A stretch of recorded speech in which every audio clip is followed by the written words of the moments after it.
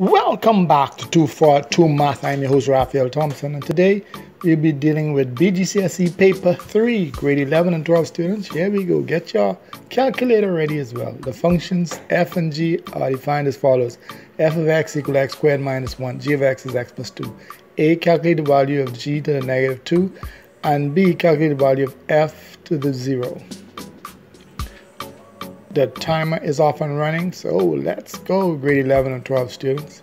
Functions. These will definitely be on the paper.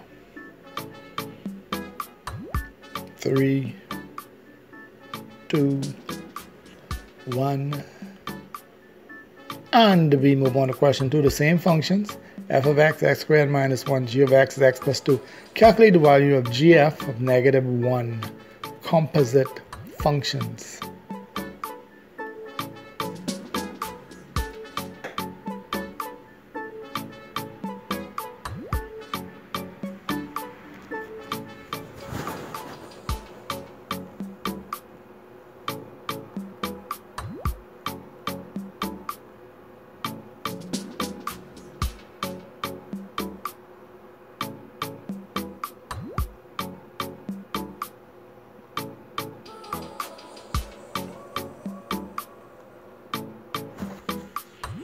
You should be finishing off question 2. And now we move on to question 3. Same functions, f of x, x squared minus 1, g of x, x plus 2. Calculate the values of x for which f of x is equal to 8. And it says calculate the values of x for which f of x is equal to 8. So that gives you a clue. So it's just not one value.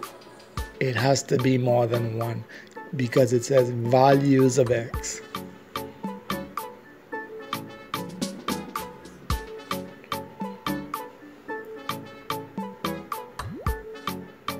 So don't get tricked, my friends.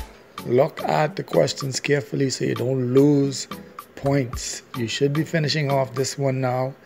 As we now move on to question 4.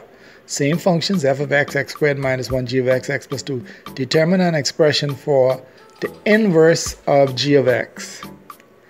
Inverse functions. The inverse of g of x. So you can determine an expression for that.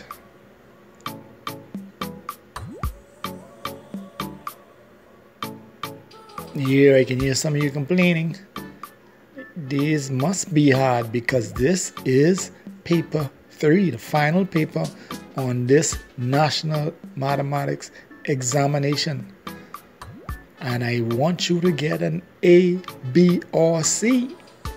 Nothing less. And you should be completing that by now. And we move on to question 5. You want to calculate the distance of Mike from Kim. You need to write that formula down, the cosine formula. C squared is equal to A squared plus B squared minus 2AB cosine of C. Got it? Use it to answer this question. Calculate the distance of Mike from Kim. That's the cosine formula. It will be provided for you on the examination paper. So you don't have to memorize these formulas. You just need to know which one to use and how to use it.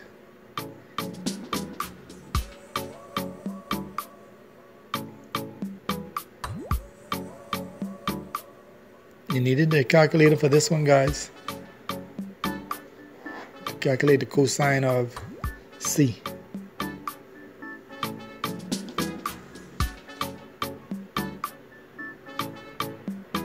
Question 6. Calculate the bearing of Kim from Mike to the nearest degree. And you need that formula, sine formula. Sine A over A is equal to sine C over C. You got it? Use that to help you to calculate the bearing of Kim from Mike to the nearest degree. And remember, it says Kim from Mike.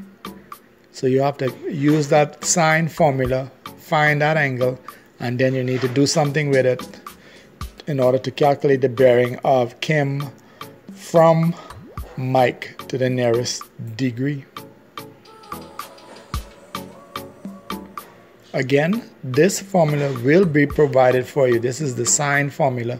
So once you're dealing with a triangle that is not a right angle triangle, then you can use these formulas. The cosine one to find the side, the sine one will help you to find an angle. And we move on to question 7. Calculate giving a reason for your answer the value of angle N. And it shows in the diagram O is the center, X, W, and X, Y are tangents to the circle from a point X. Angle WXY is 50 degrees. Use that to help you solve it. When you give your answer, you have to give a reason for it to get full marks. And we want all of the points.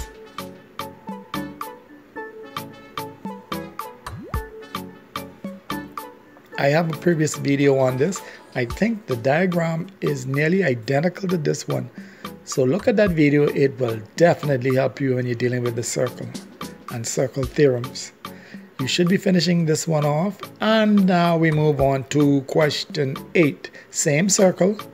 Calculate giving a reason for your answer the value of angle M. So they just don't want you to give an answer. They want you to give an answer and give a reason for your answer. So you say why.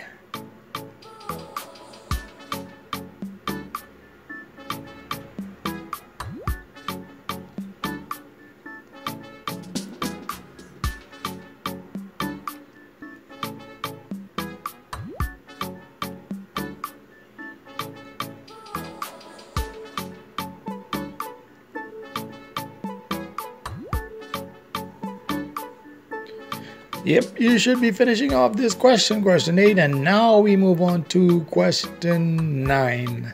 The variables q and t are related such that q is equal to 27 all over 3 to the power of t. A. Calculate the value of q when t is equal to -2.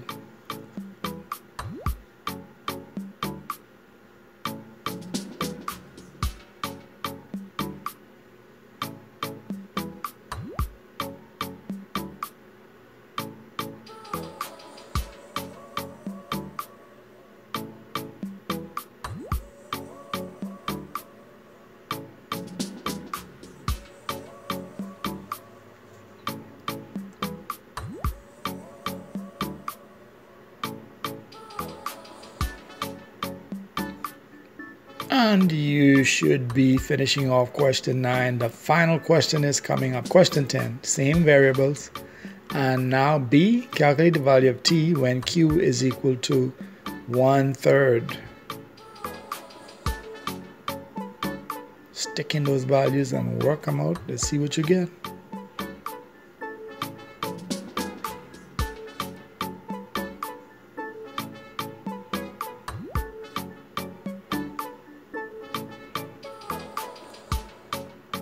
This is as hard as it gets on paper 3, guys.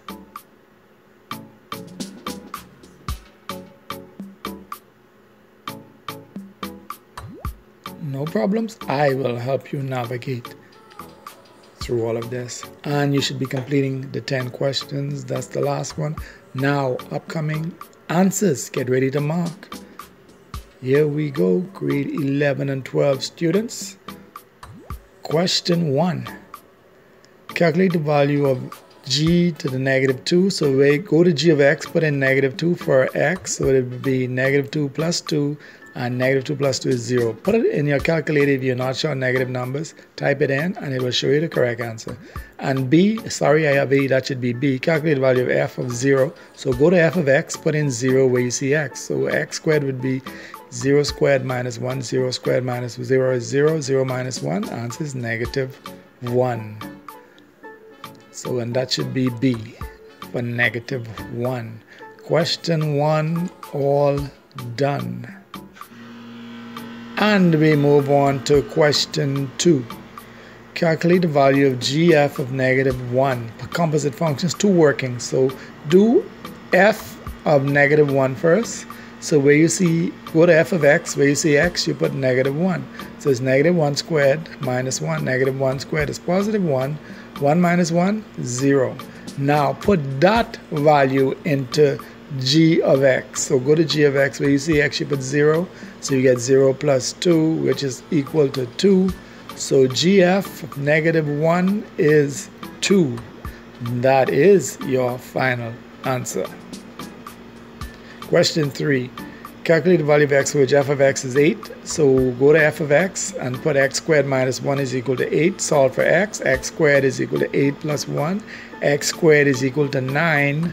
So if x squared is 9, the square root of x is square root of 9 x squared. Sorry, the square root of x squared would be square root of 9, which is 3. Now, it could be 3 or -3 because 3 times 3 is 9, or -3 times -3 is 9.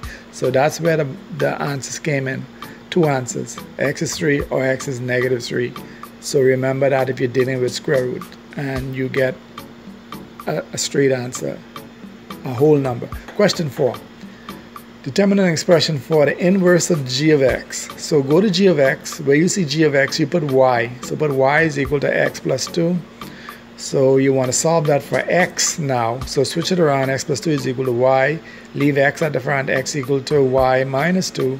Stop right there. That's the answer you need. All you have to do now is change the y to x. So where you have y minus 2, put x minus 2. That's it. So the inverse of g of x is equal to x minus 2. That's the expression that you need. X minus 2. That's it. And we move on to question 5, where you have to use the cosine formula. C squared is equal to a squared plus b squared minus 2ab cosine c.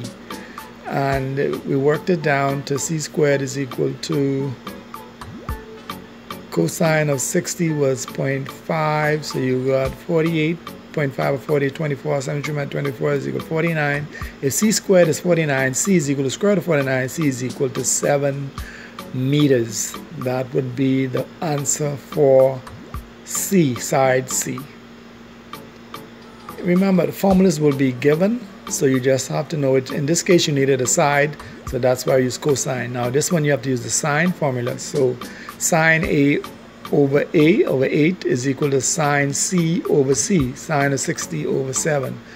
Cross multiply 7 sine A is equal to 8 sine 60.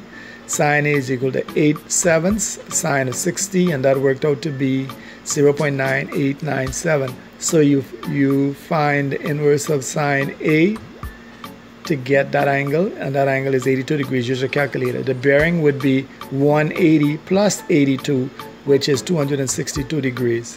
So you needed to work that angle where the green line is, the green angle, and then add it on to 180 for the bearing of Kim from Mike. Question 7, and you have to give a reason for your answer when you calculate the angle. Angle YOW is equal to 180 minus 50y, because those two angles are supplementary. So that's a circle theorem. 180 minus 50 is 130. You need that 130, so you get 50. 180 minus 130 leaves you with 50 for that triangle YWO. So the base angles and that would be equal because that's an isosceles triangle. So you divide 50 by 2 and you get 25 degrees because the base angles in the isosceles triangle YOW are equal. That's the reasoning. And you move on to find angle M. Angle M is 90 minus 25. Where we got the 90 from and where we got the 25, remember in the previous question we worked out N is 25. So the angle, the other angle, those two base angles would be 25, and that's the angle by y, but also be 25 in that isosceles triangle. So where radius OY meets the tangent, that's a right angle, so you take away 25 from 90 and you get 65 degrees. And the reasoning is there. That's all you had to do for that one. And we move on to question 9. The variables q and t are related such that q is equal to 27 all over 3 to the t. So all you do is substitute your values in. So q is equal to 27 divided by 3 to the negative 2, and that would mean 27 divided by 1 over 3 squared. 1 over 3 squared is 1 over 9. So when you multiply, it'll be 27 times 9 over 1. 27 times 9, 243. 243 would be the final answer for that one. And part B, calculate the value of t when q is equal to 1/3. So you put 1/3 for q is equal to 27 all over 3 to the t.